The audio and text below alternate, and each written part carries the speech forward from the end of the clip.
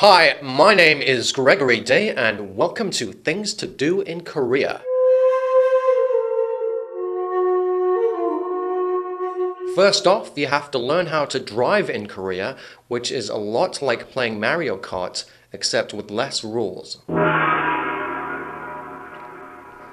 I also highly recommend you visit the outdoor vendor markets, where you can purchase a Louis Vuitton handbag for $20.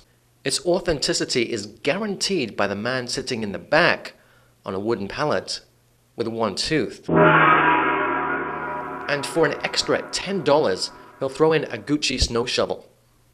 And now for your quick list of things to do in Korea. Alright, here's a quick list. Take your shoes off. Put your shoes on. Eat some kimchi. Eat some sushi. Eat some sushi off a naked woman. Wonder if that might be a little bit unhygienic. Put your shoes on. Take your shoes off. Play in the arcade. Win a toy you don't understand. Eat some food you don't understand. Sing karaoke in a room the size of a phone booth. Go to a restaurant, try to order some food. Look at the food and go, this is all weird. Go to McDonald's. Meet a Korean girl. Take the Korean girl to McDonald's.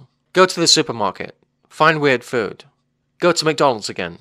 Eat more kimchi. Take your shoes off. Put your shoes on. Go sightseeing. Visit Seoul at night. Find your soul. Blah, blah, blah. I want to sing karaoke. Last Christmas.